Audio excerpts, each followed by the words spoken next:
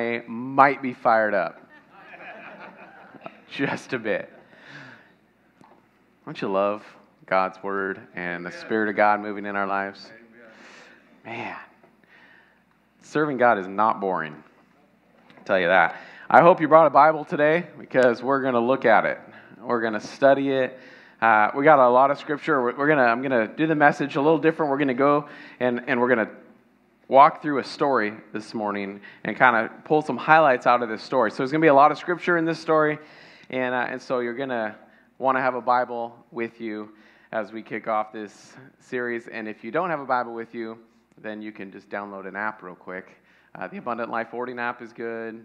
The YouVersion app is good, and you can also take notes there as well. So we're going to kick off this series. It is called Chain Reaction. Chain reaction. So we're going to be looking at the process of chain reactions in our life. And Pastor Matt talked a bit about this already, that we are going to be looking at the impact that things, decisions, relationships, all those things have on us. Do you know that, have you figured out that the things that you decide and do in your life, they ripple way beyond what you even see? Yeah. Have you discovered this before? You have anyone who has impacted your life in a positive way that they probably don't even know that they did? Right? So there's a chain reaction that happens. Now, scientifically speaking, a chain reaction is a little bit different. A chain reaction would be a chemical reaction. Anybody good at chemistry?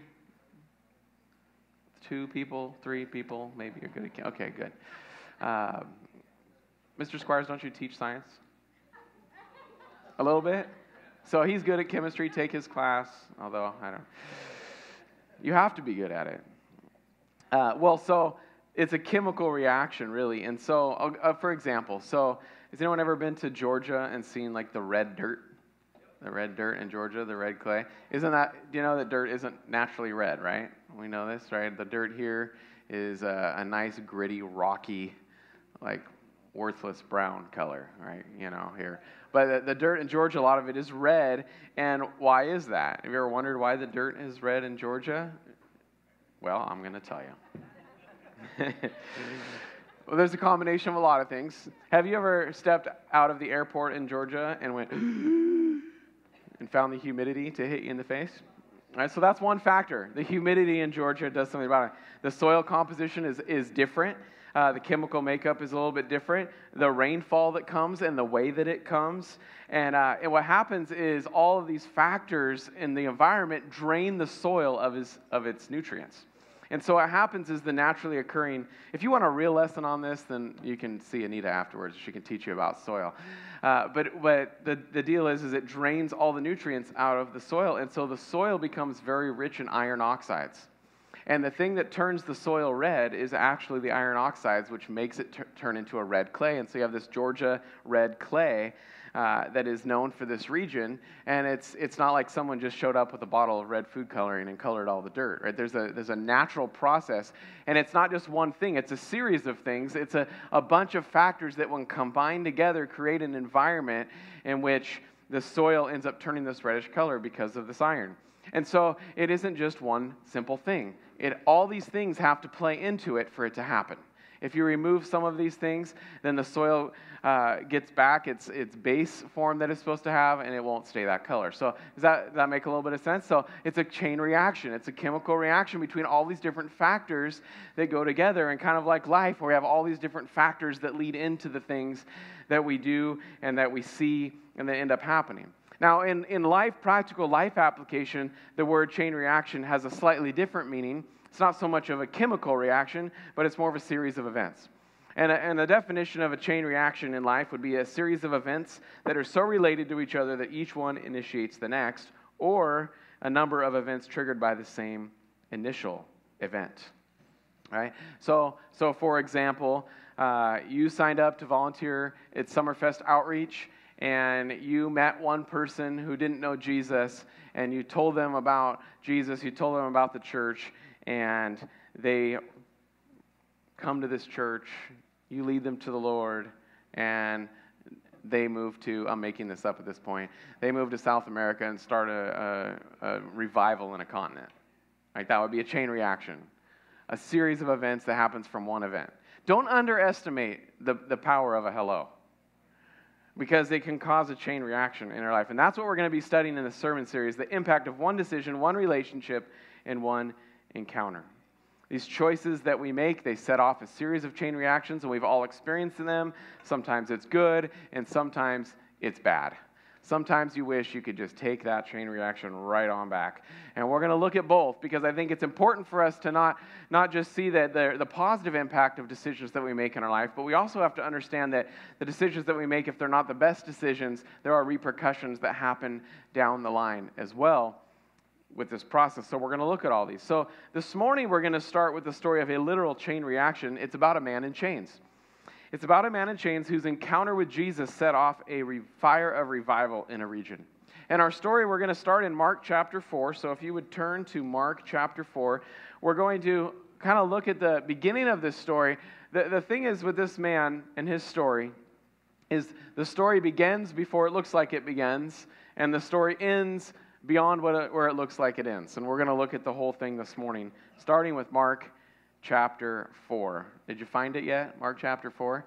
All right, you found it right up there. Okay, Mark chapter 4, verse 35 through 41. We'll start right there. It says that day when the evening came, he, being Jesus, said to his disciples, "Let us go over to the other side." Leaving the crowd behind, they took him along just as he was in the boat. There were also other boats with him. A furious squall came up, and the waves broke over the boat, so that it was nearly swamped.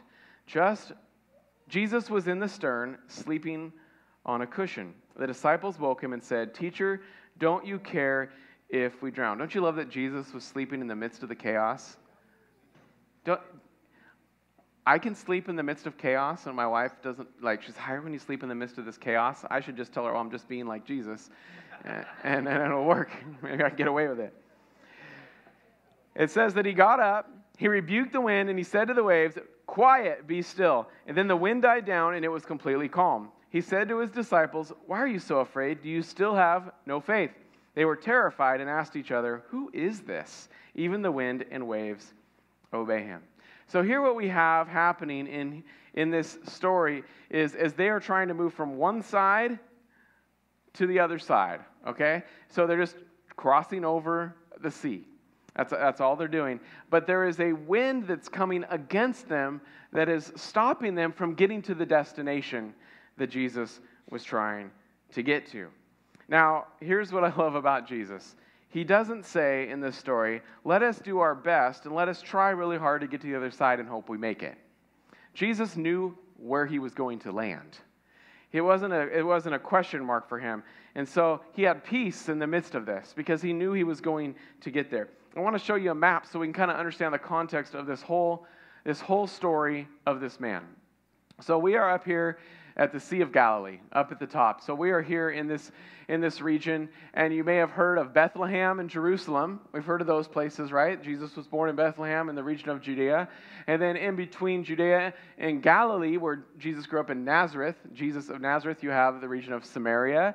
And this was all a Jewish region over here to our left. Now, when you cross over to the region on the right called the Decapolis, it was a region of 10 cities, 10 regions, and it was a Greek area. So it was a Gentile region. Okay, so the Jews kind of were on one side, and then the Gentiles were on the other. So Jesus was actually crossing over into non-Jewish territory at this point as a Jewish rabbi.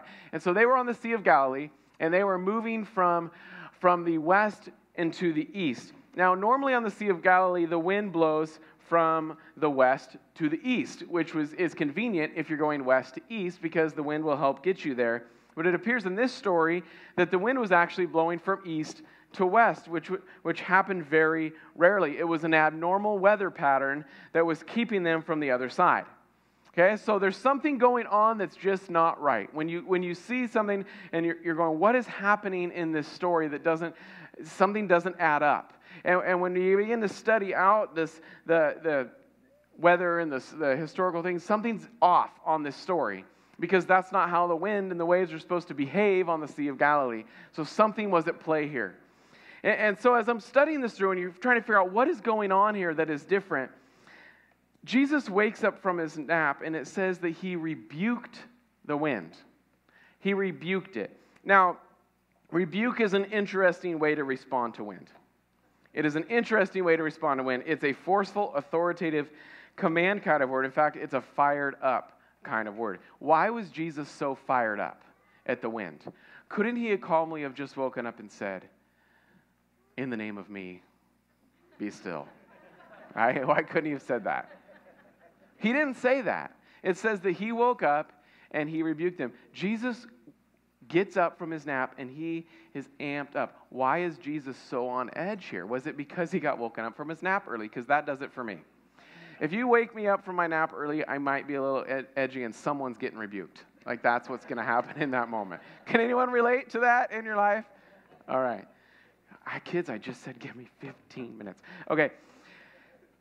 So Jesus is fired up. Why is he rebuking the wind? He rebukes it. Now, this word rebuked, when you look in Scripture, is usually associated with something else. It's usually associated with confronting demonic activity.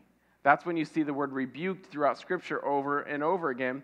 And when Jesus would take authority over demons, he would rebuke them. And so in our story, there's this inference that somehow, some way, there was a demonic influence in the wind. I don't know how that works, but somehow it was there, and it was trying to prevent Jesus from getting to the other side, but that wasn't going to stop him. There was a demonic influence trying to keep Jesus from the other side of the shore, and Jesus wasn't about to let that stop him from getting there because he knew that there was a miracle waiting for him on that shore. He knew there was something on the other side that was about to be unlocked, that he was about to set off a chain reaction in a region. And when you know that God is about to do something big, I want to encourage you this morning, do not let obstacles get in your way. Do not let obstacles discourage you, because a chain reaction may require some resilience to get started. Have you ever found that getting something started might take some resilience? Have you ever tried to start a campfire with a stick and a string?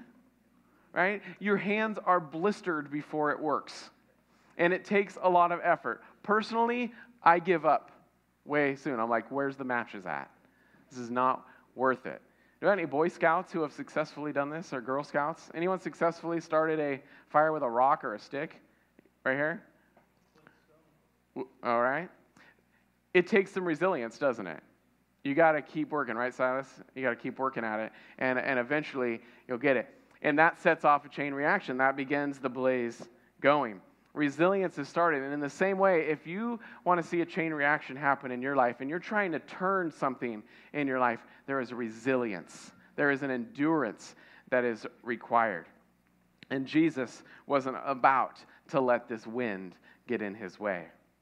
So he rebukes the wind and says, "Be still." And of course, the disciples, it says terrified. The real word as we look in the Greek is that they were in awe and amazed. They weren't actually scared. They were just like, what is going on here? And you, be honest, you would do the same thing. You would do the same thing. And now, if you didn't know who Jesus was and all of him at that point, your guy wakes up from a nap and tells the wind to stop it, and it does, you would be kind of in awe as well. And so this is the beginning of this story. Now, we're going to go now to chapter 5 of Mark, and we're going to look at the next part and where this chain reaction really begins. We're going to meet a man in chains. It says in Mark chapter 5, verse 1, it says, "Then they went across the lake to the region of Gerasenes, and Jesus got out of the boat. A man with an impure spirit," or the word here is evil or demonic spirit, "came from the tombs to meet him. This man lived in the tombs, and no one could bind him anymore, not even with a chain. For he had often been chained hand and foot, but he tore the chains apart and broke the irons on his feet. No one was strong enough to subdue him. Night and day, among the tombs and in the hills, he would cry out and cut himself with stones.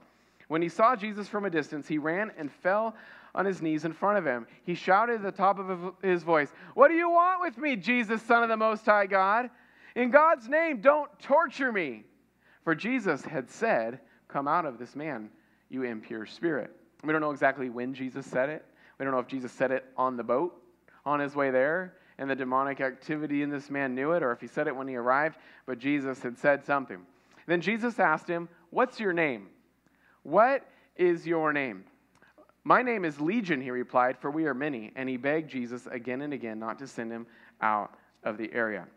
So here we have, let's take a look at what's happening here. We have this man in chains. Can you imagine the fear among the people in that region?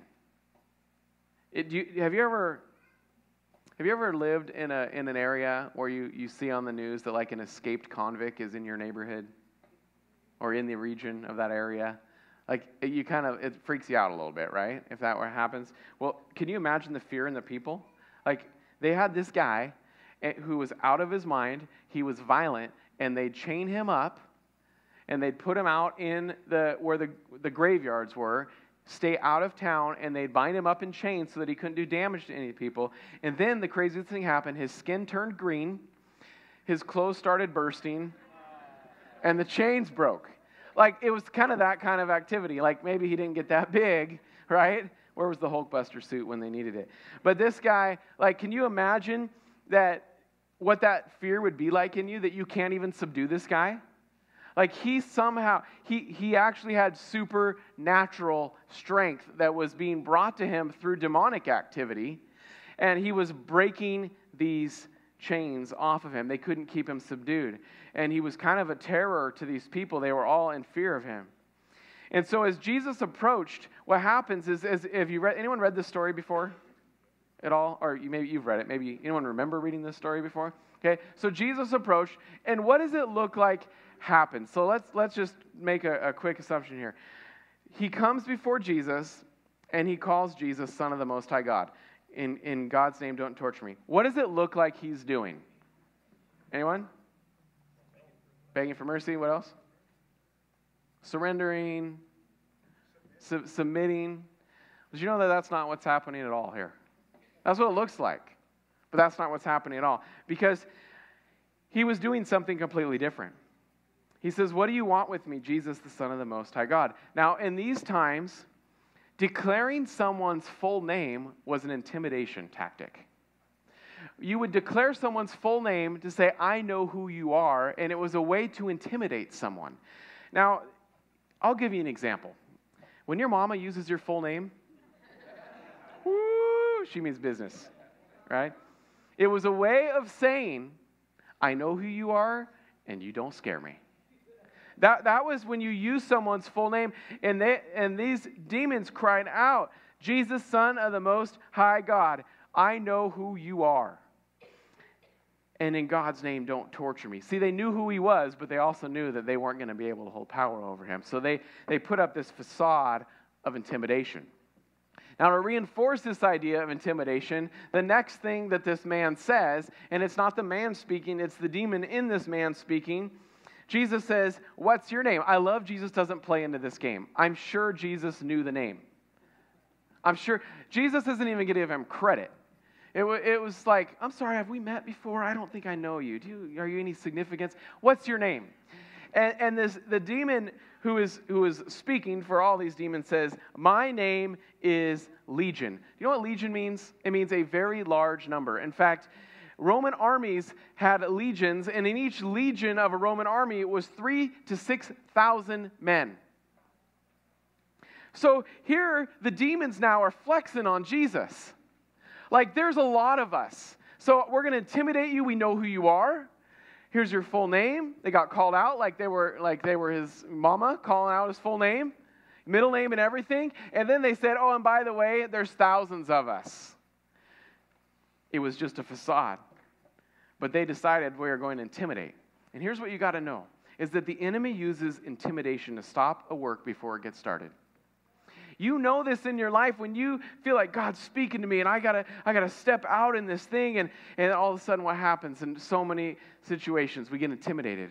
We get scared. "Oh no, but this might happen and this might happen," and we start overthinking it. You ever overthought something that God asked you to do? Yeah. Do you ever overthink yourself right on out of doing that thing that God asked you to do? Yeah, me too.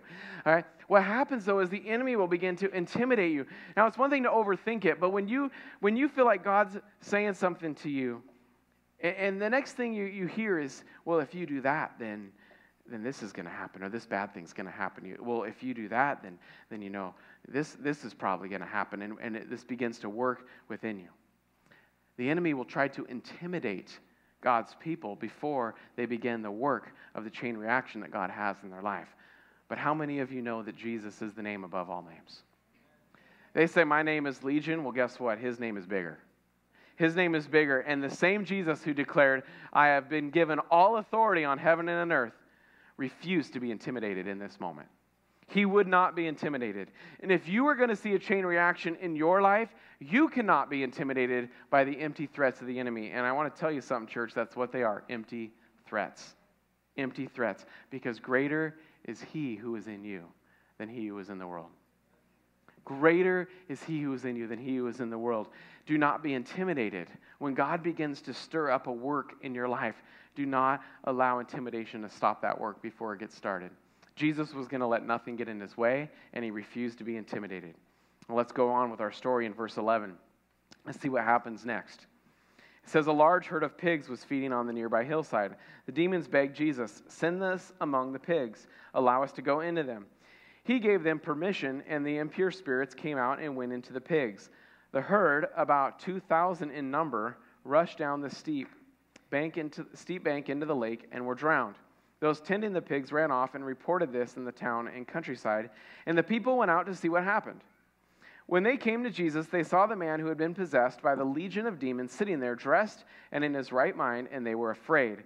Those who had seen it told the people what had happened to the demon-possessed man, and told about the pigs as well. Then the people began to plead with Jesus to leave their region. Okay, so this region, like I said, was a Gentile region.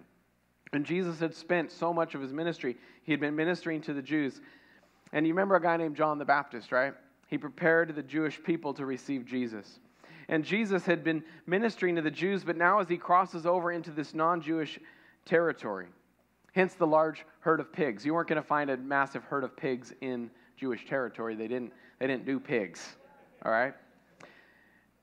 And so there's all these pigs, and for some reason, Jesus says to these demons, because they want to possess something, go ahead and go into the pigs. The pigs run off a cliff, and they drown, and they die. Now, I will agree from a business perspective that is highly inconvenient as a business owner of a couple thousand pigs. I don't think that I would be happy about it, but here's the thing that I find odd about this story. Don't you think that not having a crazed lunatic in your town who breaks chains and creeps people out is a bigger deal than a couple thousand pigs? Like, that seems like a big deal. Like, that seems like they would have some type of reaction to this man. In the book of Luke says that he didn't even stay dressed. The guy just wandered around naked. He just ripped his clothes off. He was out of his mind, and he just creeped everybody out. And now you have this man. He's sitting there. He's dressed. He's having a normal conversation. And rather than being upset about some pigs dying, you think that humanity would look at this man who's obviously something has changed in him and say, we got to know what's happened to this guy. Are you kidding me right now? Something big has happened. But that wasn't the reaction of these people. Their initial reaction was to say, excuse me, sir, what was your name, Jesus? We're going to need to ask you to leave. We're sorry, but we know you just got here, but this isn't going to work out. And their hearts were frustrated and their hearts were cold. They didn't receive Jesus at all. I want you to know this morning that initial responses don't define future outcomes. There's more to this story. We're going to get there, but there's times in our lives when we do something good and we don't get a good reaction. Has that happened to you before? Where you just didn't get the reaction that you were hoping for? You tell someone about Jesus, and you spend some time and you invest in them, and you've told them about Jesus, and you've built a relationship, and then finally they tell you, no, I'm just not interested. And you just think, God, I know you told me to invest in this person and tell them about you, and they don't seem interested. And God, I don't get it. I thought I was going to do some good. I thought I was going to help someone. I thought I was sent here for this. And you get into this place, and the response that you get back is just like, it doesn't add up. I didn't think that was going to work out. Imagine how the disciples felt in this moment. Are you kidding me right now? We were just in a storm and thought we were going to die, and then we saw Jesus calm the storm, and we came over, and this guy who obviously is insane is healed, and now they want us to leave? Are you kidding me? What kind of a response is that? And we've had these things happen in our own lives. And you got to know that Jesus didn't get a good reaction either. But that doesn't mean that the story was over. And in your life, when you know that you are an assignment from God and He has asked you to begin to walk in a certain direction, maybe you're working on a relationship in your life and you're doing exactly what God's asking you to do in this situation, and you're not getting the response that you're hoping for. That initial response, that's not the end of the story. And that doesn't define the future outcomes. You know what defines future outcomes? The God of the universe. God defines future outcomes. And He has your best in mind. And so just because we don't get a good initial response doesn't mean that the story is over. Because this man's story was far from over. And this chain reaction that Jesus came to set off was far from over. If the story ended here, it would be a disappointing story. I mean, it's great that Jesus went and healed a guy and set him free from a few thousand demons. That's a good thing. But then to get rejected right after that, there's got to be more. In Mark chapter 5, let's go to verse 18. It says, as Jesus was getting into the boat, so they asked Jesus to leave, and He says, okay, here we go. The man who had been, past tense, demon-possessed, begged to go with him. Jesus did not let him, but said, go home to your own people and tell them how much the Lord has done for you and how He has had mercy on you. So the man went away and began to tell in the Decapolis how much Jesus had done for him, and all the people were amazed. Does Jesus ever do something different than you thought He would in your life? Anyone else besides me? Like, I'm sure this is what Jesus will do in this situation. I'm sure, Jesus, You just rescued me. Let me come with You and be with You. Oh yeah, come with me. Jesus does something totally different. And two things stand out to me in this exchange that don't make any sense to me whatsoever, just from an initial look. Because Jesus began His ministry to the Jews with these words, follow me. When I think of Jesus, I think of follow me. But Jesus is about to begin a ministry to the Gentiles with these words, don't follow me. It doesn't make sense, Jesus. Don't you know that's not the formula? But then the second thing He says is also really odd, because Jesus did so many miracles, and I feel like every time He did a miracle, He'd say, don't tell anybody. Just don't tell anyone. Like, no matter what, I know I healed you. Don't tell anyone. I mean, they didn't listen to Him. You wouldn't either. But don't tell anyone. And He says to this guy, go tell everyone. Jesus is doing things like He's not doing it the right way. That's not the response I would expect.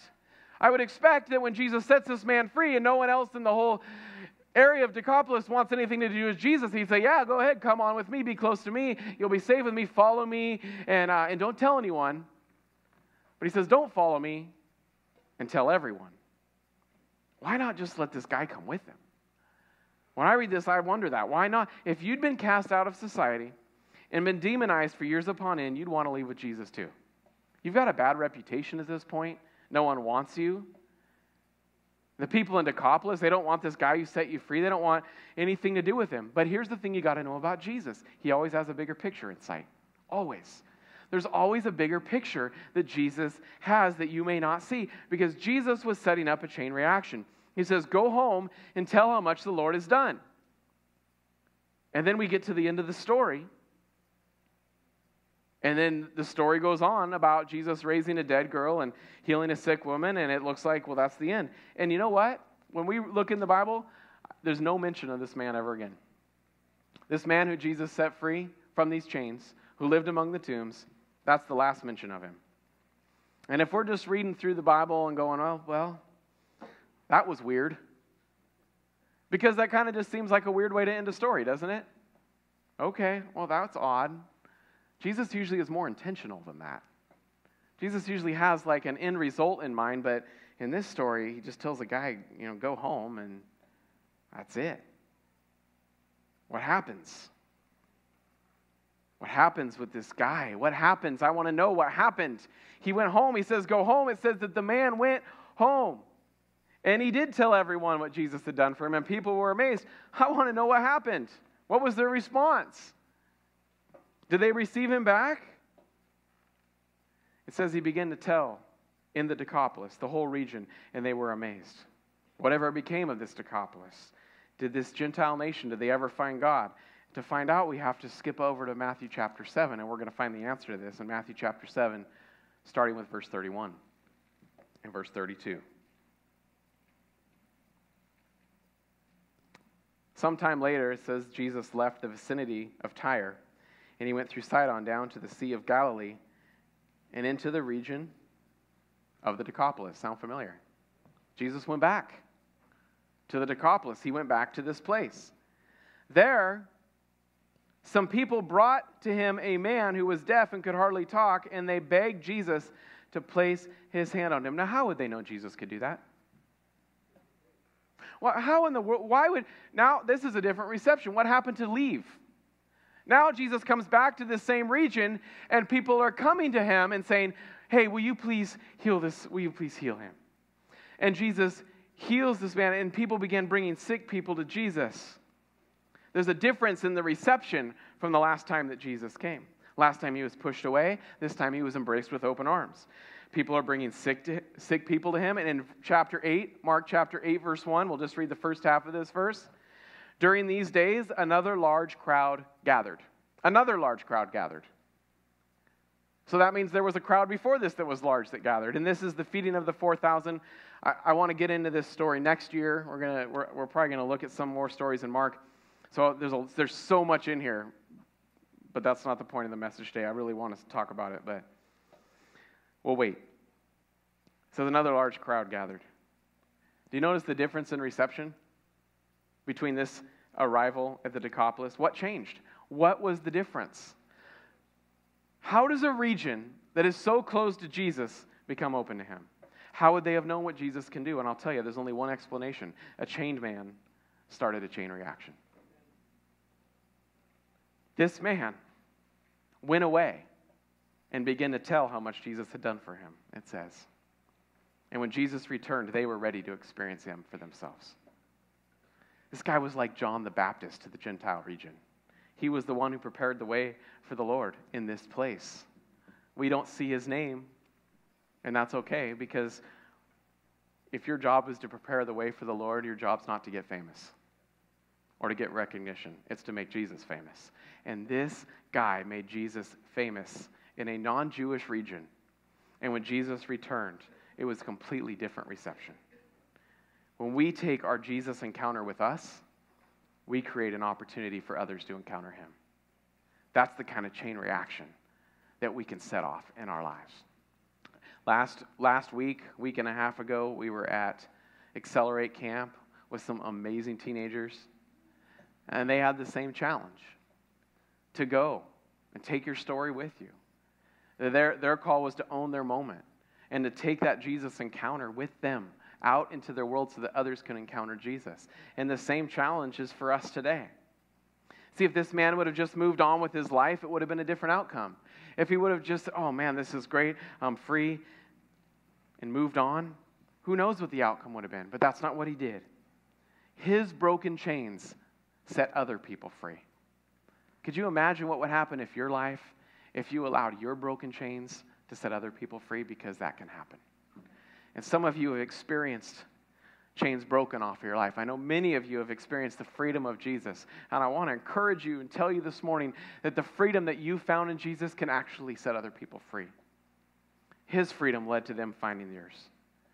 You see, Jesus set off a chain reaction in his life. And I believe that Jesus wants to set off a chain reaction in your life too. That it goes beyond coming and gathering and growing together with God, which is so important for us. But he wants to set a chain reaction off in your life. He wants to use your healing, and I believe that there was healing here this morning. I believe that God began a work of a miracle today, this morning in this place. And he wants to use that healing to bring hope and healing to others. I believe that God wants to use your story to rewrite someone else's story. Some of you have a story to tell that you're not telling. And God wants you to use your story so that someone else can find hope that God might rewrite their story. He wants to use your redemption to bring redemption to someone else. A chain reaction. A chain reaction. My challenge to you this morning is simple. Go and make a chain reaction from the work of Jesus in your life. Don't just keep it in here. Don't just keep it to yourself. See yourself as a part of a greater chain reaction that Jesus would do in your life. What would happen if you're in your life, if rather than just saying, I'm so grateful for Jesus and what he's done in my life, which is important and good to remember, what if you saw your life as this? I get to be part of a chain reaction that God is going to use that goes way beyond me. And when you let God get way beyond you, amazing things happen. Amazing things happen. Will you stand with me this morning? I want to pray for you as we close. And Andrew's just going to lead us in a chorus. And as he does that, our ministry teams will be up front. And I want to invite you this morning. You might want prayer for something this morning that has absolutely nothing to do with this message. That's okay. We want to pray with you this morning. Maybe you're in a place this morning where you're dealing with intimidation from the enemy. You're feeling like you don't have the resilience to start something in your life. God wants to set off a chain reaction in your life. And maybe the prayer this morning is, I just don't see it. I don't see how God could use me in any part of this process. And God wants to open your eyes this morning and show you how valuable you are to the chain reaction he wants to do through your life. So if you'd like prayer this morning for anything as we close in this song, I would ask you to come forward and let us pray with you. Lord God, this morning we come before you this morning. Set off a chain reaction in our life. We thank you for being such a personal God, for loving us, for rescuing us. Lord, I pray that that rescue would go beyond us, that you would use our lives to be a chain reaction for your glory. I pray, Lord God, for this Saturday, for Summerfest, that there would be a whole lot of chain reactions that start right there in that park on Saturday. I pray for chain reactions in our neighborhoods. I pray for chain reactions right now in our extended families. Lord God. I pray for chain reactions in workplaces. I pray for chain reactions in the midst of conflict and difficult situations. God, would you begin something today that goes beyond us? And would you give us the vision to see what you want to do that's beyond us? We say this morning, here I am, Lord. Use me. I want to be part of your process and your kingdom and your glory. In Jesus' name.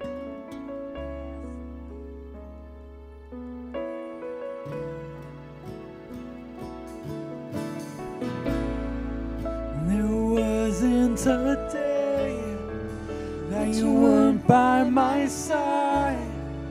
There wasn't a day that you let me fall.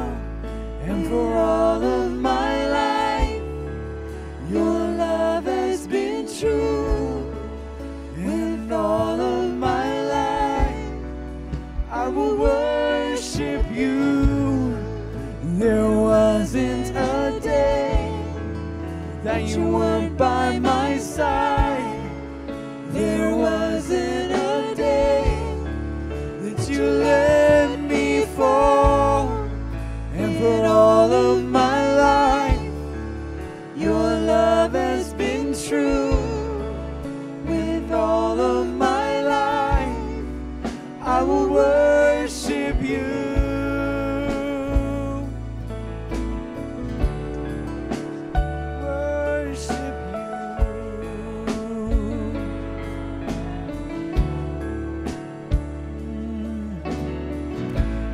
I will sing of all you've done, and I'll remember